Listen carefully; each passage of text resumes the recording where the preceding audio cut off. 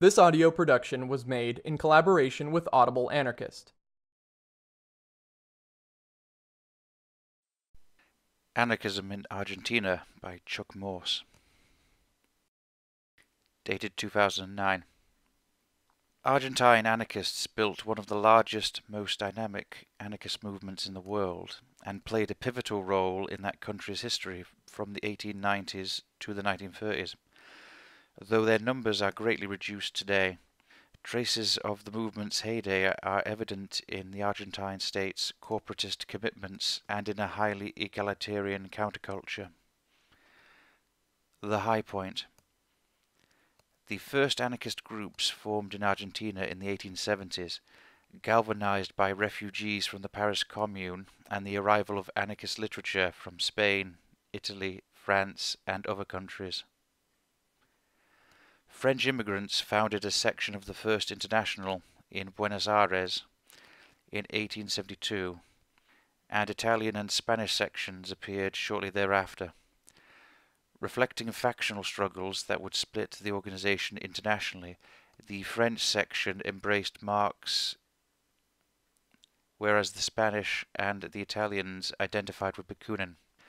The latter dominated among Argentine anarchists after 1876. Anarchist ranks soon experienced substantial growth thanks to the waves of European immigrants who began landing on Argentine soil in the 1880s. And did not stop for nearly 3 decades. The majority were Italian, the second largest group was Spanish, from Galicia in particular, and the third was French. Some had experience in the European anarchist movement, and virtually all came to escape political repression and poverty.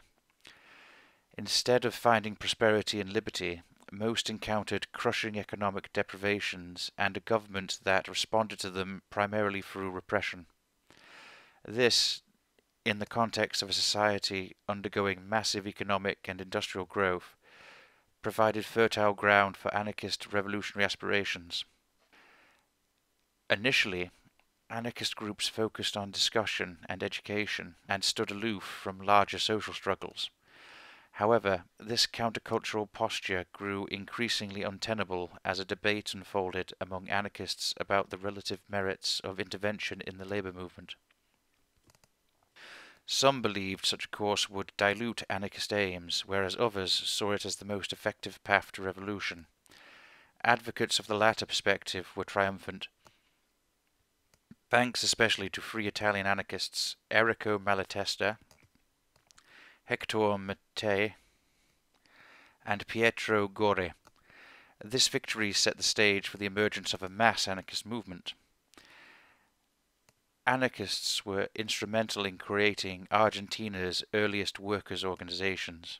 In 1901, a coalition of anarchists and socialists founded Argentina's first labor federation, the Argentine Workers' Federation, Federación Obrera Argentina, FOA.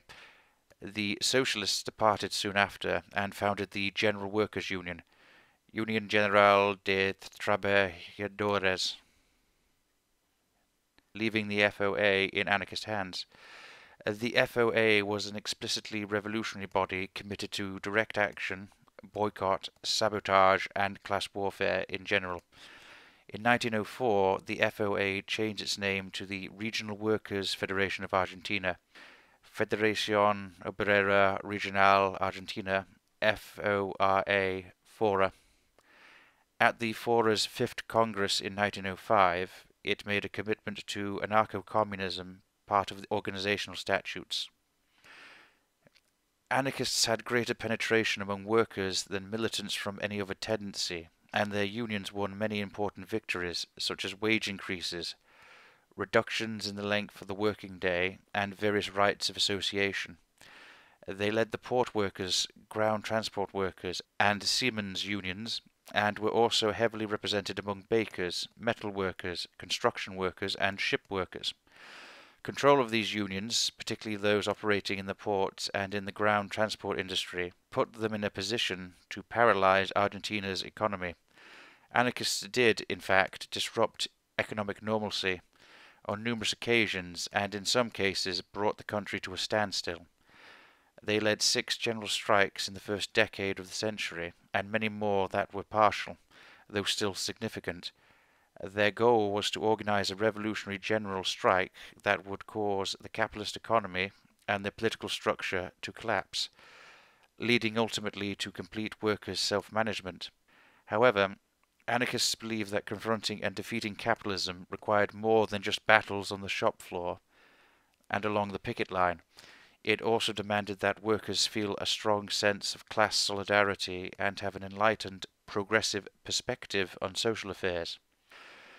Anarchists set out to nurture this through myriad cultural activities. They were extremely active publishers, putting out 24 periodicals between 1890 and 1904, sometimes as many as 20 at one time, including 8 in Italian and 3 in French. La Protesta Humana, which was founded in 1897, became a daily, and sometimes twice daily, publication after 1904. A general interest anarchist newspaper, it reached a very wide audience. For example, more than 10,000 copies were circulated weekly in 1907, even though it was banned at the time. Another anarchist daily, La Battaglia, The Battle, was founded in 1910. It published a morning as well as evening edition. Additional publications of note were La Liberté, La Cuestión Social, El Oprimido, El Perseguido, La Avenir, and El Rebelde. Theatre and poetry were also important.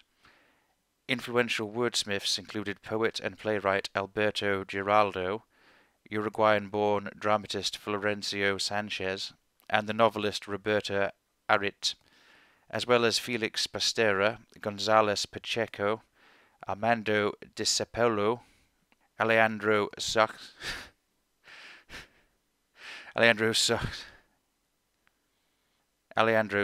and Jose de Maturana. Drawn to forms that seemed amenable to mainstream literary circles, they scarcely wrote philosophy and never produced anarchist theory of consequence.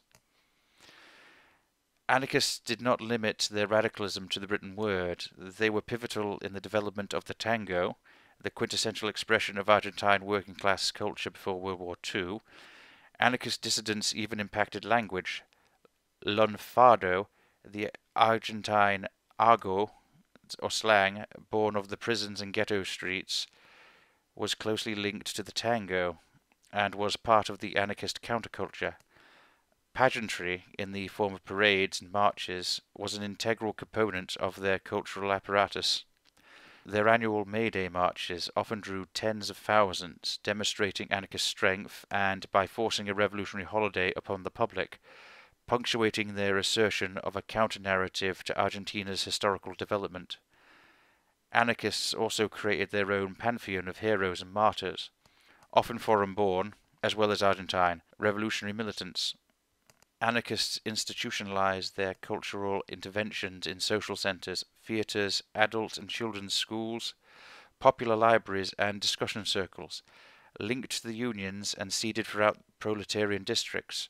These bodies were a vital dimension of the revolutionary movement and easily mobilized during times of crisis. Anarchists' commitment to leveling social hierarchies prompted them to advance a generous social radicalism. For instance, challenges to patriarchy and support for women's self-organization were common elements of anarchist discourse. There was a higher percentage of female activists among anarchists than among other radical tendencies,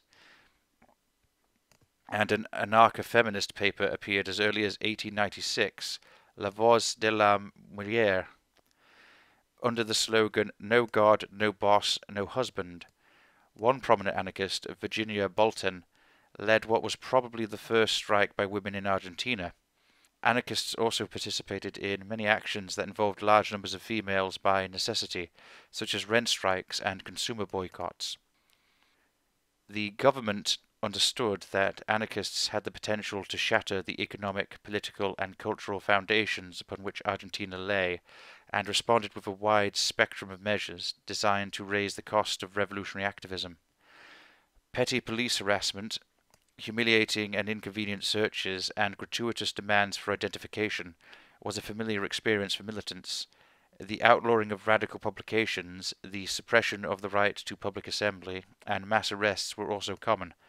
Martial law was declared for a total of 18 months between 1902 and 1910. There were also legislative attempts to undermine the anarchist movement, specifically the Ley de Residencia 1902 and the Ley de Defensa Social 1910.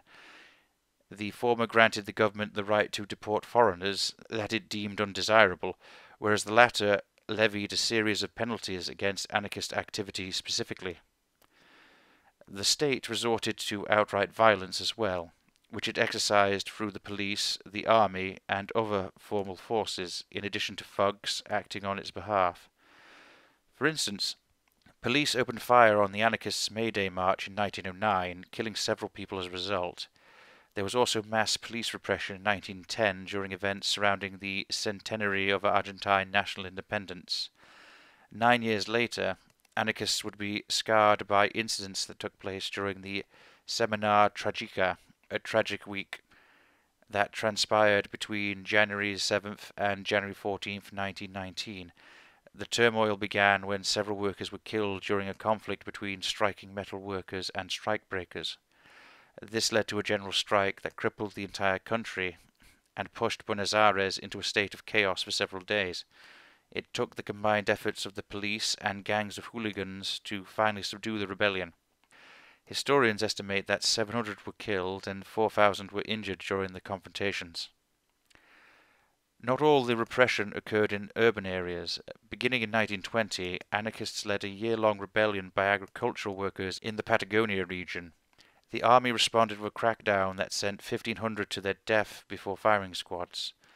A German anarchist named Kurt Wilkens later responded to these aggressions by assassinating Colonel Hector Varela, who had directed the army's actions. Anarchists were also subject to pressure from elements within the workers' movement that wanted them to adulterate their revolutionary convictions. This achieved its most decisive result in 1915 at the Fora's Ninth Congress, when there was a split between syndicalists, who sought to rescind the Federation's commitment to anarcho-communism, and anarchists who defended it. Both tendencies departed from the Congress claiming the Fora's name. Syndicalists came to be known as the Fora of the Ninth Congress, and anarchists as the Fora of the Fifth Congress. Changes in the state, prompted in part by anarchist efforts, also rendered anarchists' anti-statism more tenuous. For instance, the Sáenz Pena Law, 1912, made mail voting secret and obligatory. This helped clean up the electoral process, thus enhancing its legitimacy, while also making anarchist abstentionism illegal, thus narrowing the space available to anti-statist social action. The accumulated impact of government repression, sectarian battles, and social changes meant that the 1920s would be a decade of retreat and internecine conflict for anarchists. Robberies and bombings carried out by Severino G. Giovanni at 1901 to 31, an Italian immigrant, propagandist and partisan of revolutionary violence, were a central catalyst. In addition to other actions, he bombed the American embassy to protest the execution of Sacco and Vanzetti, and the Italian consulate to protest Italian fascism, killing 9 and injuring 34. His actions specifically, and the issue of anarcho-banditry generally, ignited a passionate debate among anarchists. This played out in the pages of the anarchist press, particularly in La Antorcha, which defended Giovanni, and La Protesta, which attacked him. Historians now attribute the assassination of Emilio Lopez Arango, 1894 to 1929, a La Protesta editor and one of Di Giovanni's fiercest critics, to Di Giovanni himself, who was arrested and executed in 1931. Decline. The 1930 coup led by General José Félix Uriburu dealt the final blow to anarchism's existence as a mass movement. Due primarily to the imposition of martial law and the assertion of a strong corporatist perspective within the state. Although anarchists continued to organize and disseminate their views, they slowly returned to the countercultural posture that was characteristic of their efforts in the 1880s. Anarchists founded the Argentine Anarcho-Communist Federation, Federación Anarco-Comunista Argentina in 1935, which became the Argentine Libertarian Federation, Federación Libertaria Argentina, in 1955. This group, however, never acquired a mass base. Also in 1935, a coalition of socialists and anarchists started the Biblioteca Popular Jose Ingenierios, a library and social centre. The socialists departed shortly after its founding, leaving the project in anarchist control. Anarchists led the solidarity campaigns organised to aid anti-fascists in the Spanish Civil War, and many travelled to Europe to fight among anarchist forces there. The rise of Argentine President Juan Domingo Perón was paradoxical for anarchists. Although his populism was strongly linked to working class mobilization and his government provided unprecedented benefits to workers, anarchists rejected Peronism as a jingoistic, state-centered project that operated through networks of caciques instead of genuine proletarian democracy. From the New Left to the dictatorship. A portion of the many Argentine youth radicalized during the 1960s and 1970s turned to anarchism, although they were largely unable to work cooperatively with the older generation of anarchists. This was a consequence of cultural as well as political differences, particularly the younger militants' identification with the anti-imperialist currents that were then sweeping the globe. This divide caused a bitter wound in Argentina's multi-generational anarchist legacy, although it also prompted the more youthful militants to define their views with a degree of specificity not found among anarchists in countries that avoided such intramural conflicts. Resistencia Libertaria, RL, was the most significant anarchist group to emerge during this period. Clandestine and cellular in structure, it aimed to spark mass resistance and ultimately a prolonged popular war. It agitated in the neighbourhood, labour and student movements, and also had a small armed wing, which it used for the purposes of defence and expropriation. Though formerly a national organisation, it operated primarily in La Plata, Cordoba and Buenos Aires. A significant percentage of RL activists were disappeared in the mid-1970s, and many more after the 1976 military coup, as Argentine society grew increasingly polarised. RL continued to be active under the dictatorship until 1978, when police conducted simultaneous raids throughout the country and seized most of its remaining members. Approximately 80% of RL militants spent time in the dictatorship's concentration camps, where all were tortured and most were executed. From the return to constitutional rule to the present, novel and relatively anti-authoritarian social actors emerged during the final years of the dictatorship and immediately after the 1983 reinstallation of civil government. The Madres de la Plaza de Mayo, a group of mothers organizing on behalf of people disappeared under the military government, are the best known, although there were also ecologists, feminists, and others. This reflected a turn away from the state as the focus of the left's efforts and an inclination toward a more decentralist politics. This phenomenon encouraged a renewed interest in anarchism, but not a significant increase in the ranks of the old anarchist groups. Punk rock also played an important role in cultivating interest in anarchism. Argentina's 2001 economic crisis prompted the appearance of even more confrontational and more anarchistic social actors, such as militant neighbourhood assemblies, factory occupations, and aggressive street protests. Their actions, combined with generalised public anger at the government, threw the country into a state of disorder and led successive Argentine presidents to resign. Though anarchists participated actively in these movements, they did not play a central role in defining their goals, and the size and number of anarchist groups did not expand dramatically. See also Anarchism and Culture, 1840 to 1939, Argentina Armed Struggle and Guerrilla Organizations, 1960s to 1970s, Argentina General Strike, Semana Tragica, 1919, Argentina Social and Political Protest, 2001 to 2007, Argentina Worker Strikes in Patagonia, 1920 to 1921. References and suggested readings: Alexander R., 2003, A History of Organized Labor in Argentina, Westport C.T. Prager, Bayer O, 1986, Anarchism and Violence, Severino di Giovanni in Argentina, 1923 to 1931, London Elephant Editions. Lopez F. and Diz V, 2007, Resistencia Libertaria, Buenos Aires, Madreselva. Monk R, 1987, Argentina from Anarchism to Peronism, Workers, Unions and Politics, 1855 to 1985, London, Z Books. Oved I, 1978, El Anarquismo y el Movimiento Obrera en Argentina, Mexico, siglo XXI.